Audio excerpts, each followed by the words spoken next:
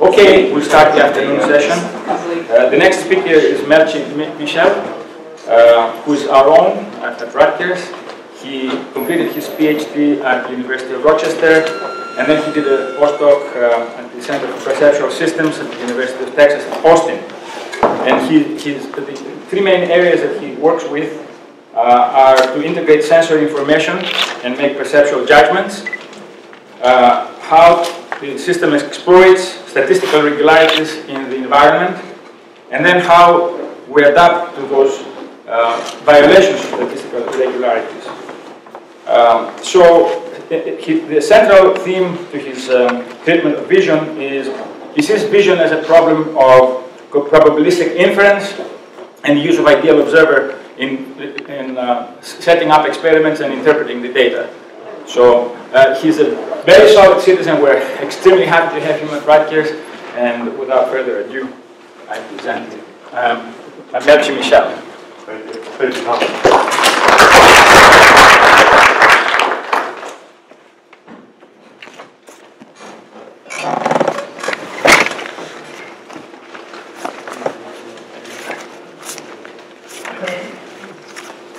Okay. So, unfortunately, though, I know Jan's work. This is my first time meeting him personally, so I don't have any colorful anecdotes like some of the other speakers may have.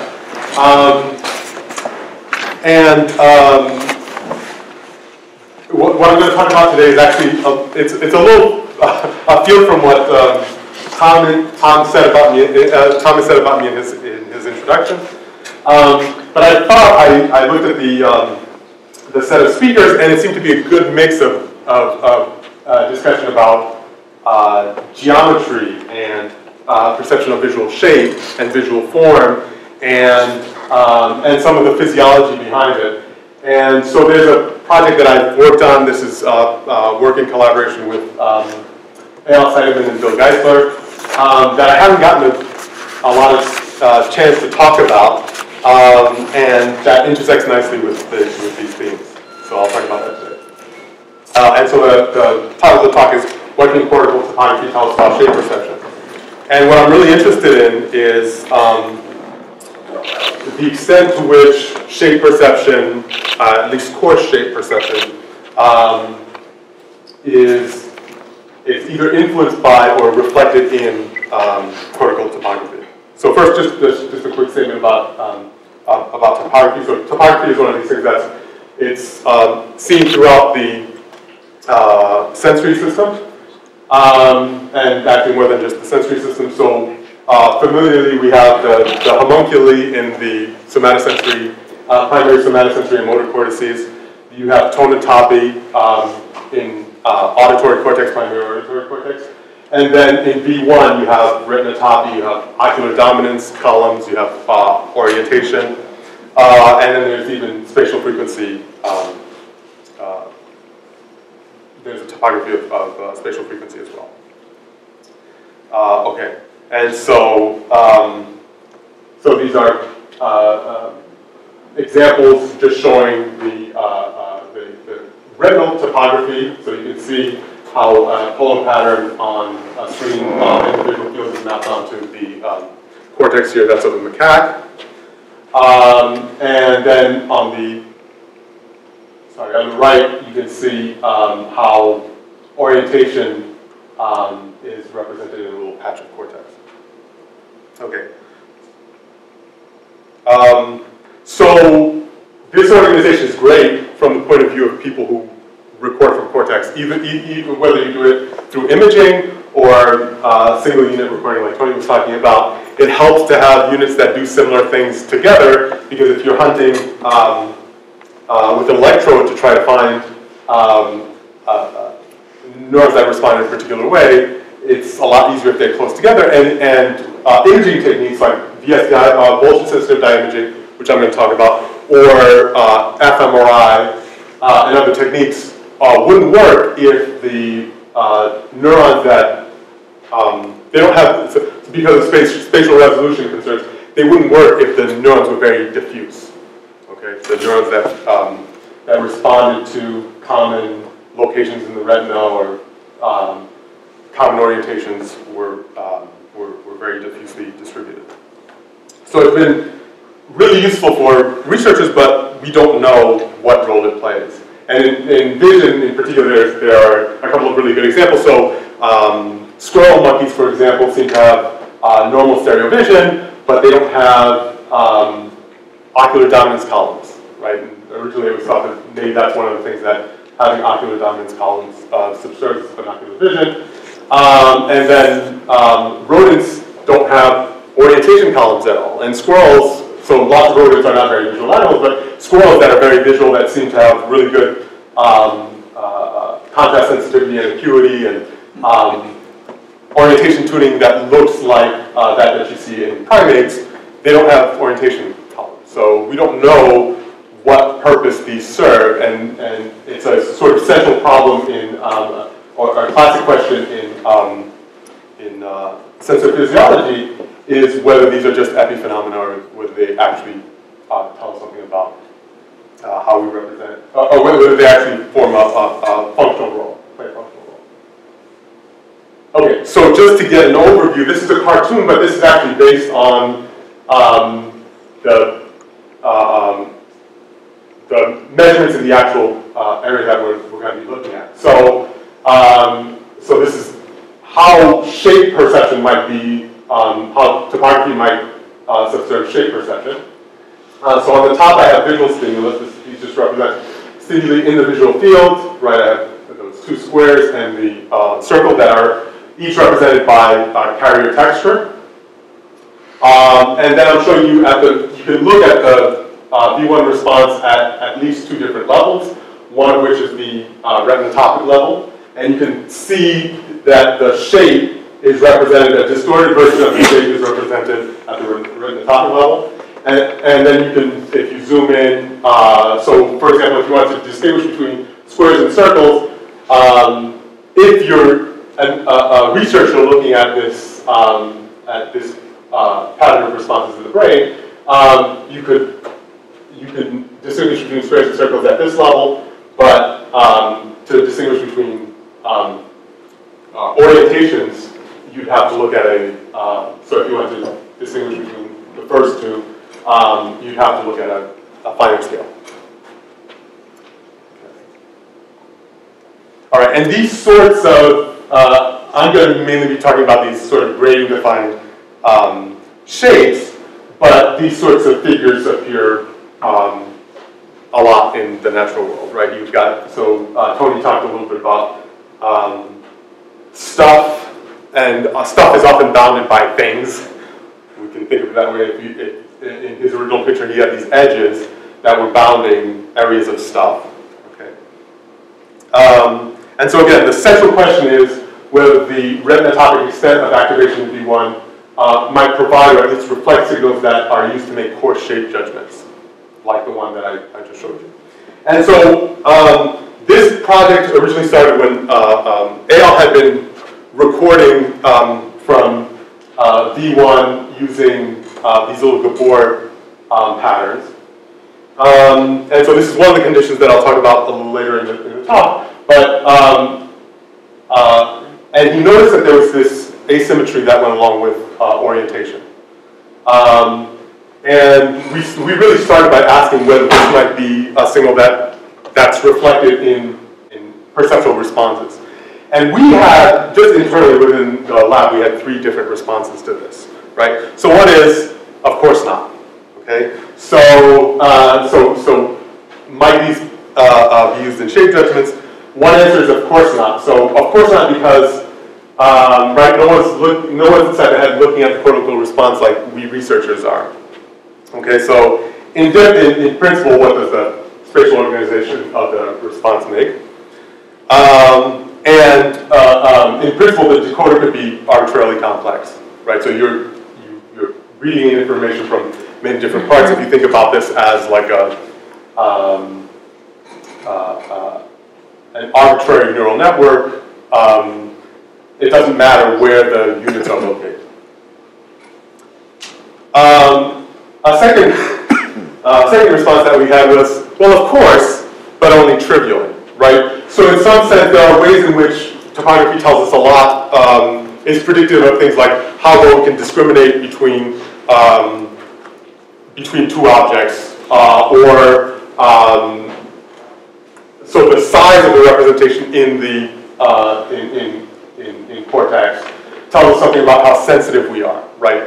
So, for example, the fovea is represented by as a larger area, but that's just because you have more neurons. That's just because the topography in that case tells you something about how many units are representing the stimulus. Okay, and then there's in terms of does it reflect signals used to make coarse shaped judgments? That seems sort of trivial too, in a way, in that receptive fields are associated with fixed retinotopic locations, right? At least in V1. And then the retinotopic extent in V1 is isomorphic with spatial extent in the visual field. That's what I just told you earlier. At least, that's the story coming into this. So if that's true, then it will be trivially true that the retinotopic extent of activation will at least reflect the signals that are used to make coarse shaped judgments.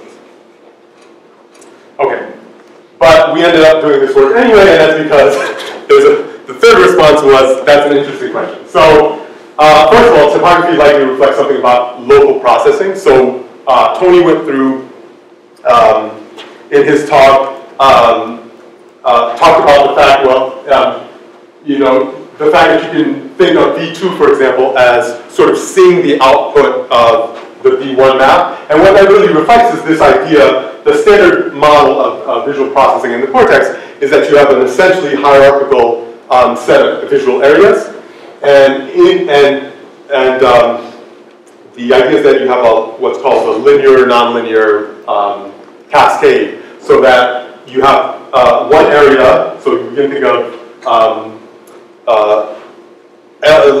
the LGN, for example, in Tony's example, right? The LGN sees the output of the retina and does local pooling and some sort of local pooling and weighting, and then applies nonlinearity, and that's the response at LGN. And then V1 does something similar to the output of LGN, and then V2 to V1, and so forth and so on. And beyond that, things are not quite that simple. But V1 in particular seems to play an important role in establishing the spatial framework for quote-unquote processing in many later visual areas. So these are just some examples that have been shown before. So another thing that Tony had pointed out was the fact that as you move to higher and higher areas, so here this is V1, this is V2, V3, and then LO1.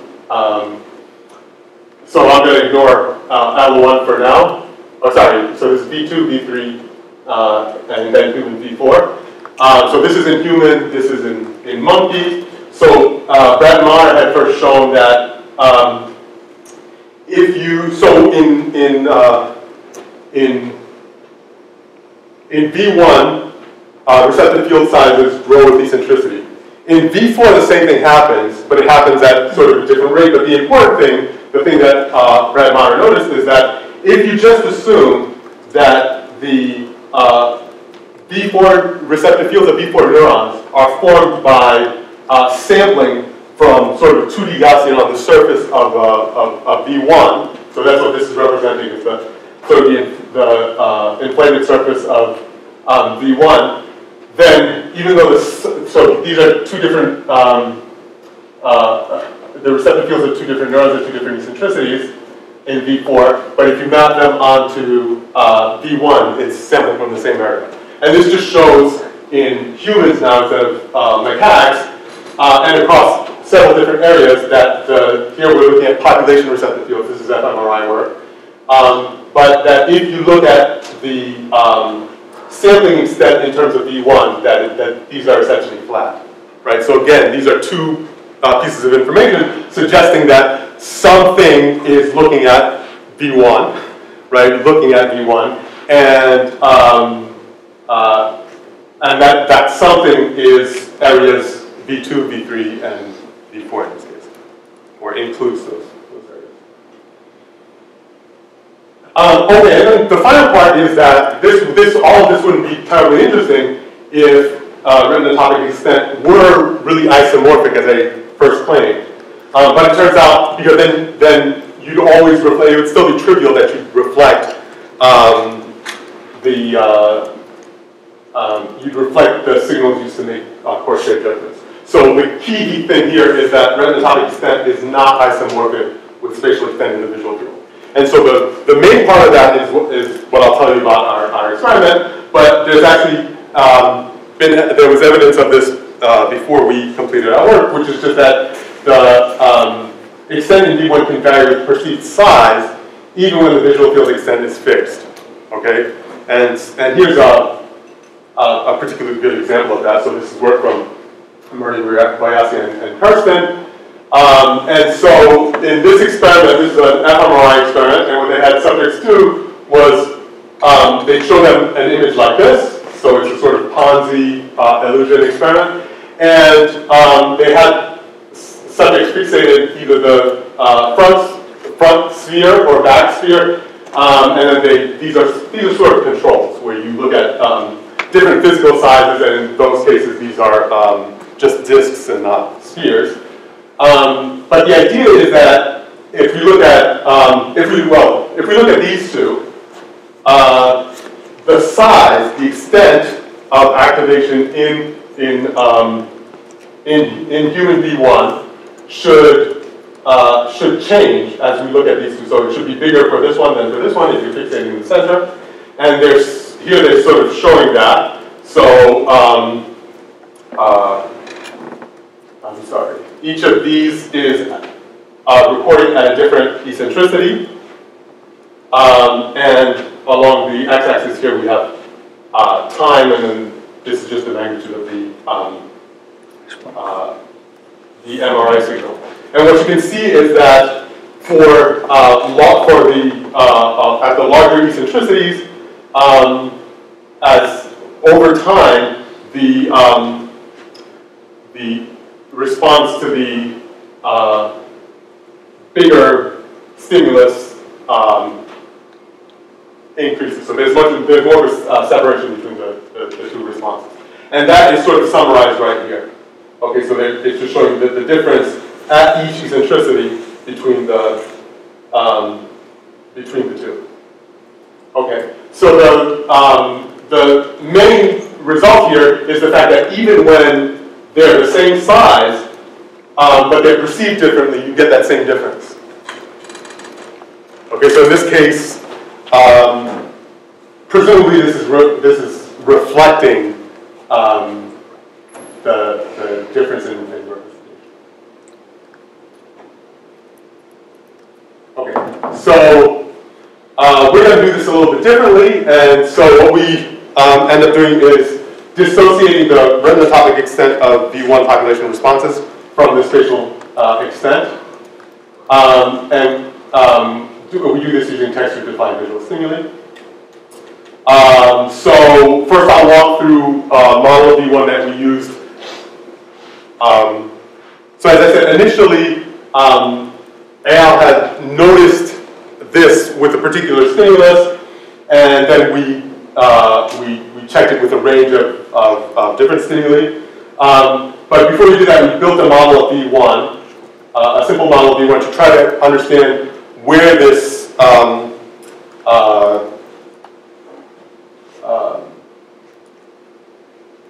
this effect, where the random topic scale population response doesn't simply reflect the shape, but varies systematically with the orientation of the texture, where this comes from. Can we explain that?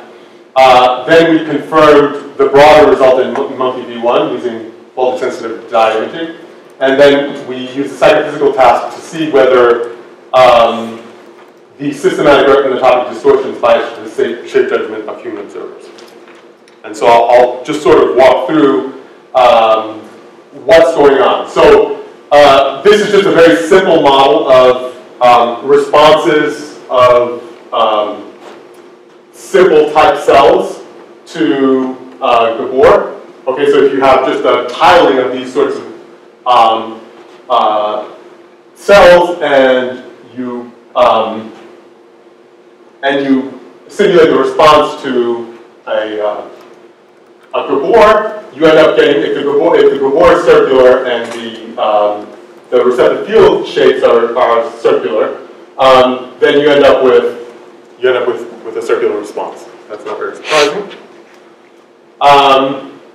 But the thing is that in cortex, in V1, the receptive fields aren't circular, but tend to be elongated. And so here I'm just showing that, right? If they were, I didn't draw a diagonal, perhaps I should have, but if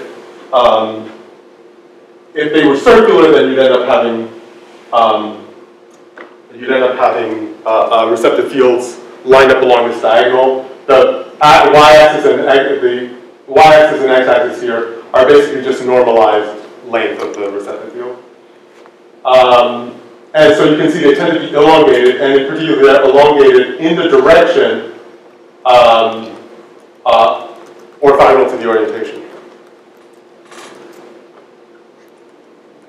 So there is the direction opposite of the carrier modulation.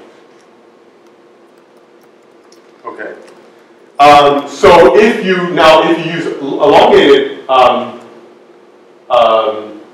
receptive fields, then the population responses that you tend to produce will not be elongated. Okay, and the way that you can think about this, the reason I have these little cartoons, is just so you can see what's happening is essentially when you have stimuli that are well matched to the receptive field parameters, you're just you're going to have more overlap between cells that are further away in this direction rather than in the direction of the carrier modulation, right? So, yeah. So it's relatively straightforward, but the bottom line is that you get this elongation just from these properties of V1 cells. Response properties of V1 cells. Okay, so we constructed this V1 population response model.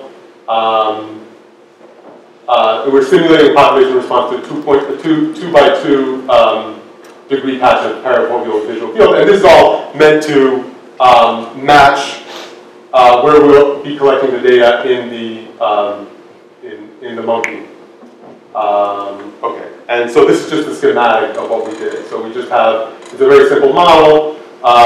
We just have this response and a rectification step where we have a bunch of different receptive fields. We rectify the responses. We add this position scatter. All this is based on measurements made in monkeys using single cell recordings. Then we end up with a spiking response, and then I'll start out by just showing this spiking response because right now this is going to be in the same coordinates as the stimulus itself. But later on, I'll show you we eventually have to project that onto the V1 map, and then use a subthreshold transform. This is just because the response that we get in VSDI reflects membrane potential, so subthreshold activity rather than spiking activity. Okay, this is just some more details. As I said, we randomly sampled the receptive field properties from values that had been measured before at the same eccentricity, at roughly the same eccentricity in monkeys. Okay, and so these are the basic results. So when you have stimuli that are well matched to the V1 receptive field parameters, then you get an elongation. Here the effect is a little bit subtle, but it is slightly elongated in this case, slightly elongated horizontally, and in this case it's slightly elongated vertically. Okay, and we can make better predictions than that, so we can see as a function of, as you change the stimulus, you can change the spatial frequency, or you can change the contrast envelope size. These are ways of manipulating the central frequency and the bandwidth, respectively. And as we do that, so as we move away from the mean values, this aspect ratio difference goes away, right? So this effect attenuates. All right, so that's the model. So again, the idea is that you're going to get an effect of you're going to get a disagreement between the actual shape and the shape of the response. So you're going to have an elongation in the direction that that's going to be elongated in the along the orientation of the stimulus. And that effect is going to disappear as the size and spatial frequency parameters of the stimulus diverge from those of the active receptors. Okay, so now we'll look in V1 to see whether that actually happens. And so this is the basic setup. We have a camera that's looking through a microscope at a recording chamber. In this, we have a piece of this V1 that's perfused with a voltage-sensitive fluorescing dye, and the behavior of the dye, the voltage of the dye, the luminance of the dye is essentially linear with voltage. So that's and then what we end up doing is just taking, we play the stimulus that I'm going to show you is played 5 times, it's flashed 5 times in succession, and we just take we compute the energy, the amplitude of that at that frequency. All right, so here's a schematized picture of our setup. So in the actual stimulus will be presented in this part of the visual field, or was presented in this part of the visual field, and that's represented roughly here in our window. And again, you can just see we're just going to have a distorted version of this circle. Here it's going to be an ellipse. And in both cases it's going to be an ellipse, so I'll show you in just a moment. So here are our 2 primary stimuli. This is the horizontal Devore. Here I'm showing you the V1 response, the Gaussian fit, and then the effective aspect ratio distortion in this case, right? So because this is so I'm representing aspect ratio as the vertical divided by the horizontal. That's right. The vertical divided by the horizontal extent. Okay, and so this is just showing you in the visual field what this looks like. This difference. You can see these are both actually. So let me just make this a little bit clearer. What we're actually interested in is the difference in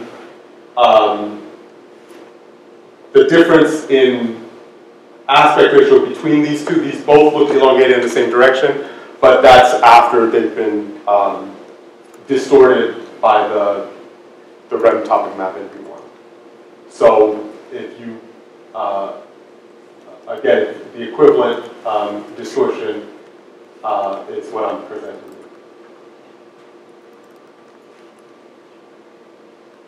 Okay, so if we look at that across different, so we had 3 different monkeys that we ran when we ran this, and in each of those monkeys we got this effect.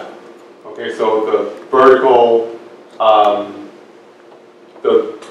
over horizontal aspect ratios were larger for the vertical stimulus than for the horizontal stimulus, significantly so. And then we also, in one of the monkeys, we looked at different manipulations. So you can if this is truly an effect of the carrier orientation, then if we have something that's unoriented like a Gaussian or a plaid, then those shouldn't show any aspect ratio, shouldn't show any elongation, and they don't in this case. And then you can also gradually change the orientation of the carrier, and you should get intermediate values, and that's what we got here. So that's the main result. The second result was that, as predicted, as we move away from the receptive field properties that match, stimulus parameters that match the receptive field properties. So going from 2 cycles per degree to 4 cycles per degree, the effect lessens. And to look at this in more context, so here the curves represent the predictions of our V1 model. So at different envelope sizes, so that's going to control our bandwidth, and for different spatial frequencies. And while these, so the points here represent the data that we recorded from our monkeys. And while these don't overlap exactly, you can see that the trends are the same. So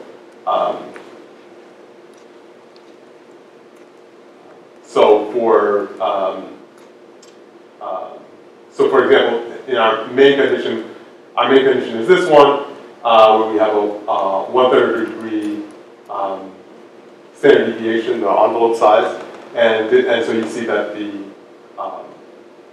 aspect ratio difference drops as we go to higher spatial frequencies. But in some other cases, so for a cell that has a smaller receptive field, it tends to be tuned to higher spatial frequencies. So, so in this case, you actually get sort of the opposite result when you're using a small receptive field.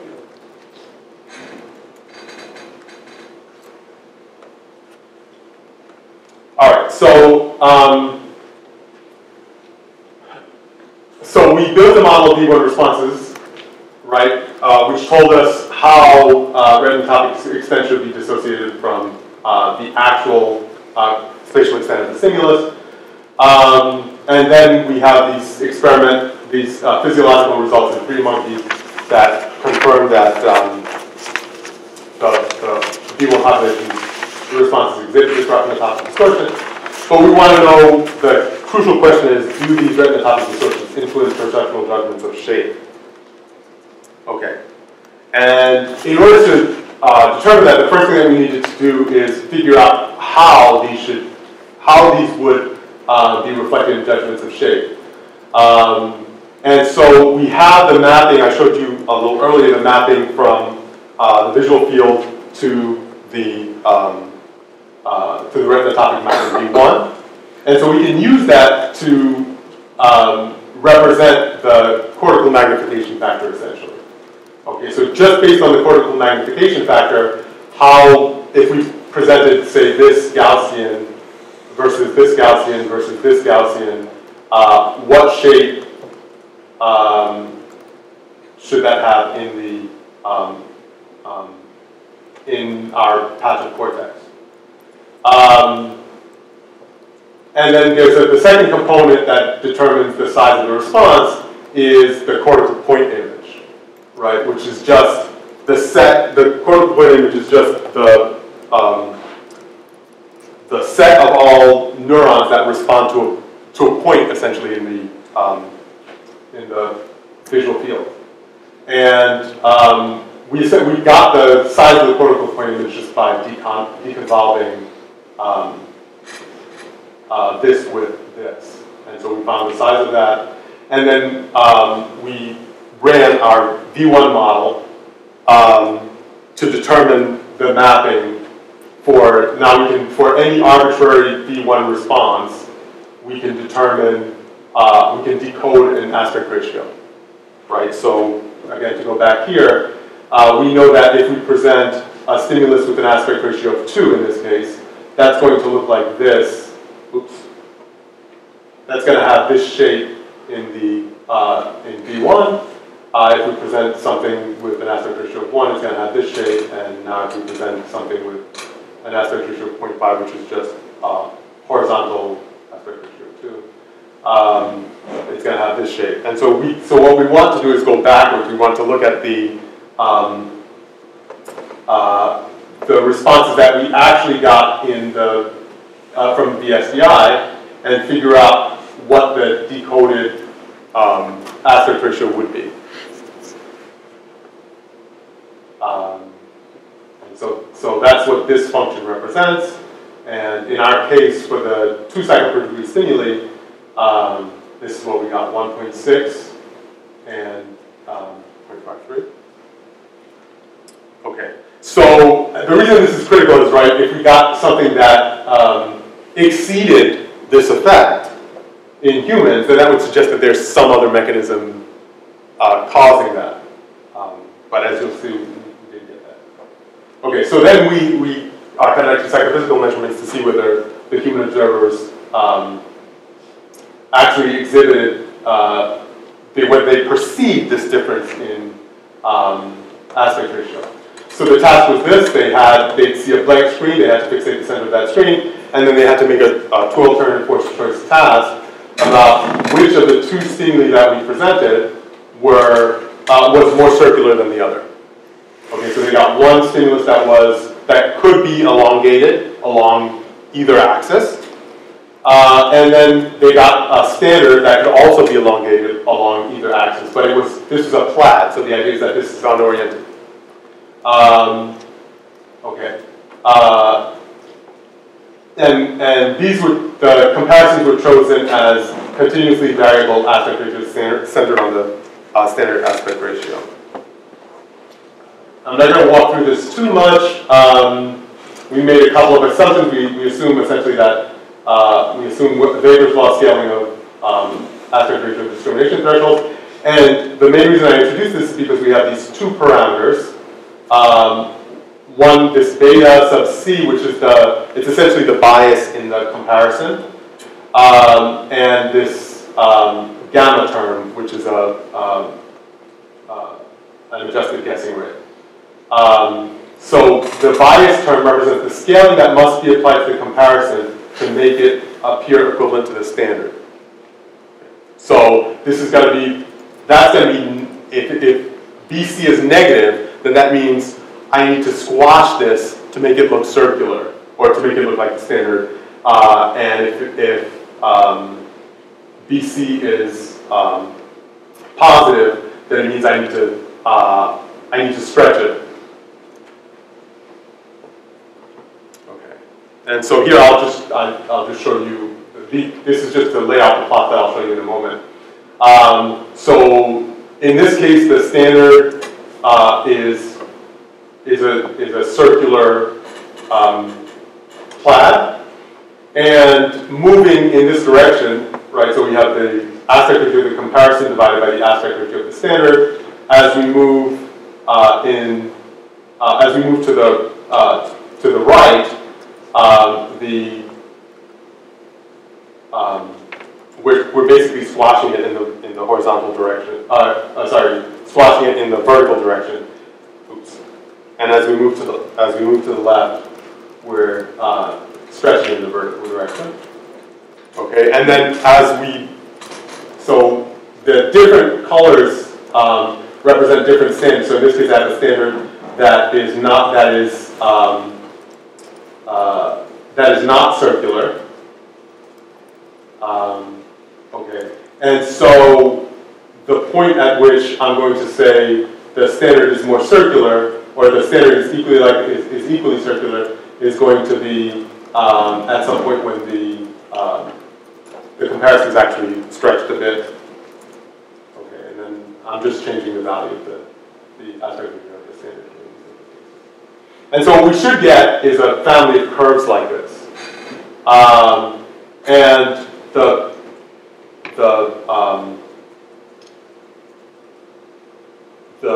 points where these curves cross 1 are the points of subjective equality, and the points where these where these lines, where these curves hit a slope of 0, just represents places where these are points of subjective circularity. Okay, so there's a lot going on there. Just to sort of explain what we expect to get is if the comparison appears vertically stretched, then I forgot that I converted this to it's not log anymore. So if this is smaller, before I said if this is negative, then it means you have to. Then that means that it appears vertically stretched. You have to squash it. Because this is not log units, it's actually if it's smaller than 1, and this is if it's greater than 1. So if the comparison appears vertically stretched, then we expect to see, a BC of smaller than 1, and the family curves will look like this. If the comparison appears horizontally stretched or vertically squashed, then we'll get a BC beta C of greater than 1. Okay, and then the other thing that can change is if there's a bias towards guessing. I talked about this gamma parameter. If they're biased towards guessing standard, then all these curves are basically going to shift up, and if they're biased towards guessing comparison, all these points are going to shift down. Okay, I just mentioned this because typically we think of Koenderink subjective equality always equals at 0.5, always occurs at 0.5. But with this set of curves, you can actually measure points of subjective equality even when they're biased towards guessing standard or comparison. So this is really important for cases in which there are differences in the standard and comparison that are orthogonal to the judgment that people are actually making. In this case, the standard is always a plaid. Okay, so in the control condition, so this is sort of just a sanity check, right? Plaid versus plaid. We get exactly what we expect. So you have a BC is 1, which means that they're perceived as the same size, the standard and comparison. And then this just confirms that our model works well, right? That our psychophysical model works well. All these points line out of the curves. But in the experimental conditions, now we get these shifts. So in particular, when the okay, so let's look at this. So when the Gabor is vertically oriented, it looks, we have to squash it. This is what this is saying. This is the fact that this is smaller than 1 means that we have to squash it to get it to look like the standard. To get it to look circular. And then when the comparison is horizontal, we have to stretch it in the vertical direction to get it to look circular. Okay, that's just reflected down here. And then to look at all of our conditions, we did this for 2 cycles per degree and for 4 cycles per degree, and we get the same result here. So when we increase the spatial frequency without changing the envelope size, this effect still exists, but it's reduced now.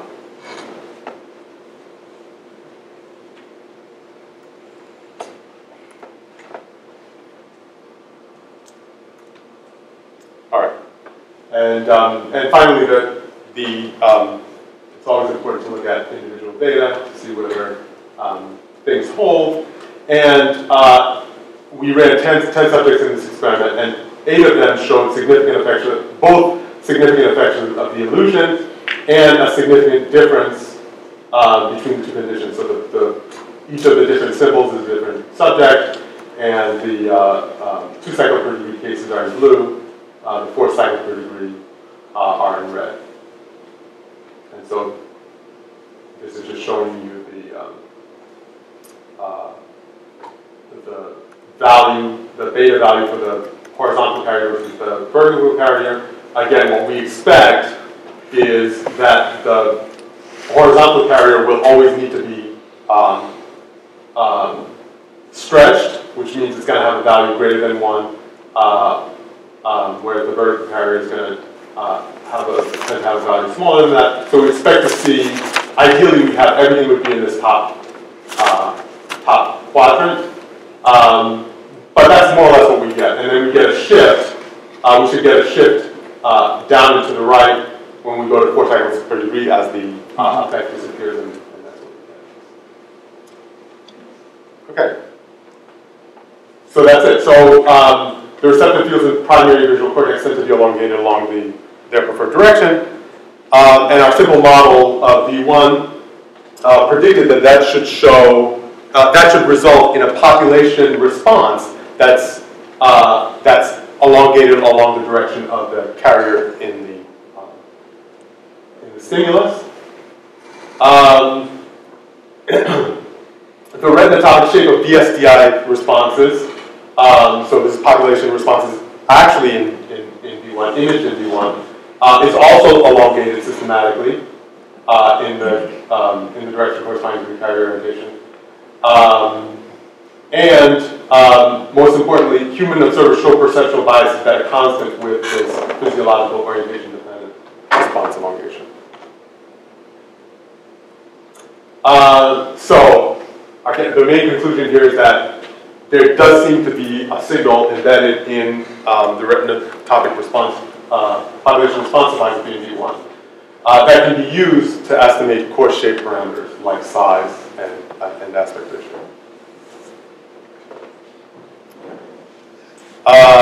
And again, I want to thank my collaborators on this project, A.L. Simon, Bill Geisler, and Yuzi Chen, and NIH grants that support it.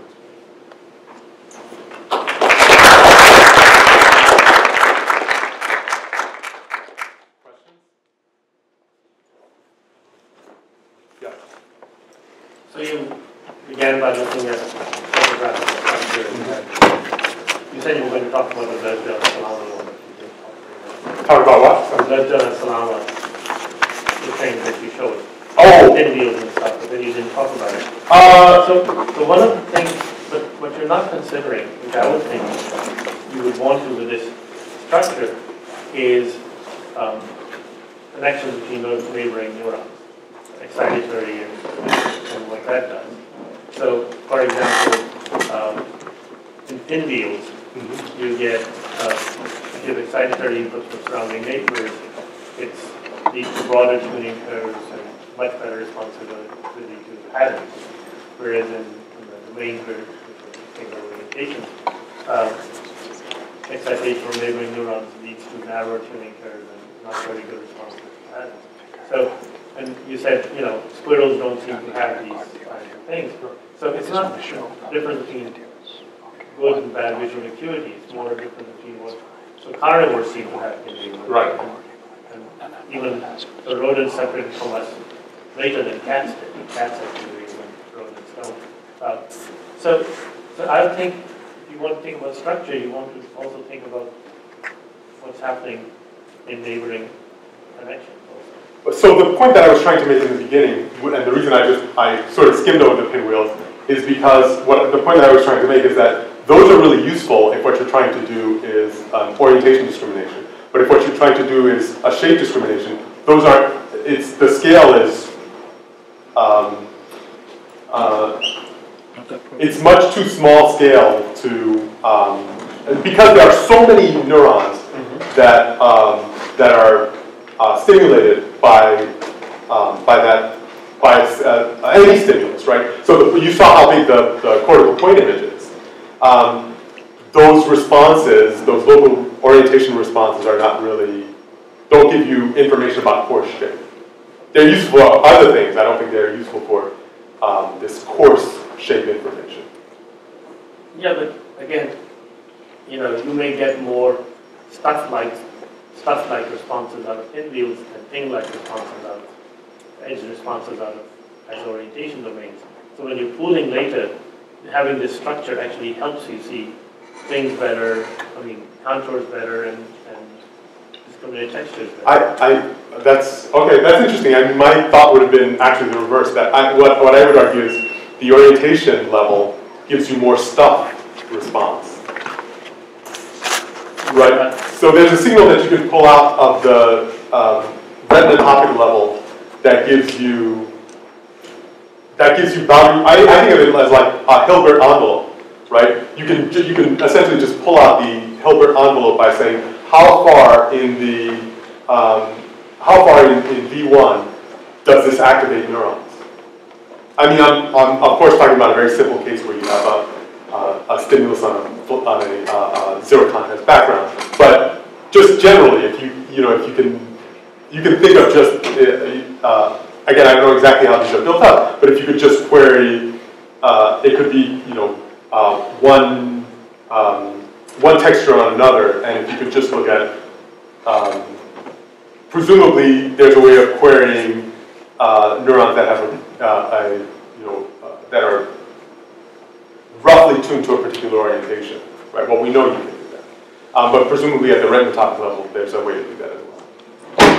Yeah, but for example, you may want to know whether an oriented response is actually coming from a contour of an object or is just part of a pattern.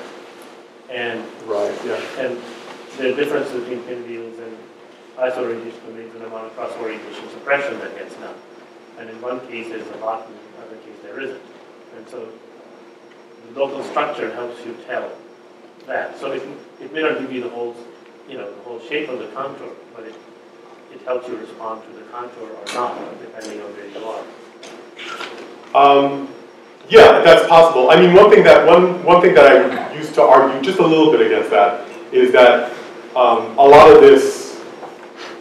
So in the periphery, right? I mean, one of the things that Tony was showing is that in the periphery, we don't actually have very good localization of exactly where contour elements are. For example, there's stuff that's oriented in this direction, and so I'm mainly talking about the periphery, and lots of nice little contour joining sorts of effects that people get in the fovea fall apart in the periphery.